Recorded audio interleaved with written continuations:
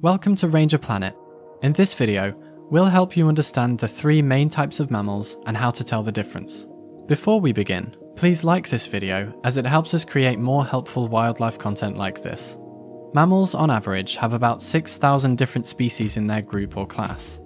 Mammals are members who belong to the group of animals called Mammalia. All members of this group share certain physical characteristics and are descended from the same ancestors. How mammals are divided. Mammals are divided mainly based on how their babies develop and how they give birth. The three types of mammals are monotremes, marsupials, and placentals. Among these three types of mammals, the placental mammals are by far the largest type of mammals that exist in the world. Monotreme mammals. Mammals that lay eggs fall into the type of monotremes, and are therefore members of the mammalian order Monotremes. Monotremes are different from other types of mammals. They're the only types of mammals that don't give birth to developed young, and instead lay eggs. These mammals have a body temperature that is lower than most warm-blooded animals. This feature makes them more common with reptiles. The name for these types of mammals comes from one of their features, which is having a single opening to both lay eggs and to pass their waste through. Anteaters, platypus, and 4 species of echidna are the only monotreme mammals around. They are located across Australia, Tasmania, and New Guinea.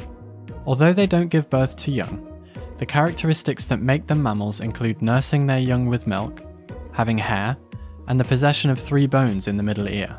It's believed that monotreme mammals were genetically left behind by the branch of mammals that went on to become either marsupials or placental mammals.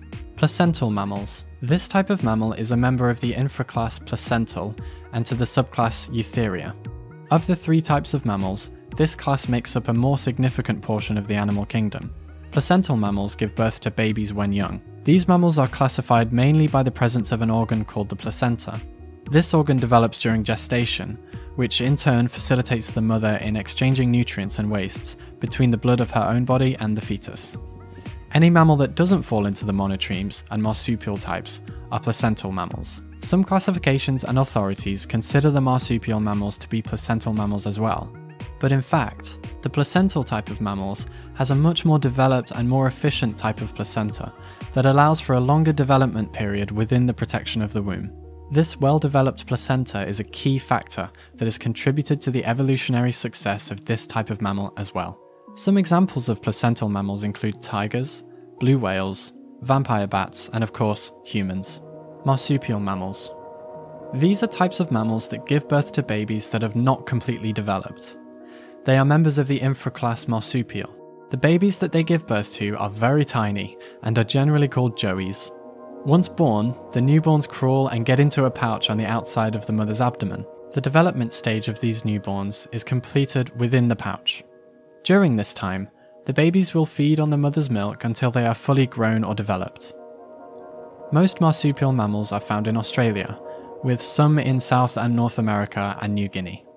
Koalas, kangaroos, wallabies, Tasmanian devils, and opossums are some well-known marsupial mammals. We hope this has provided you with an easy guide to the 3 main types of mammals.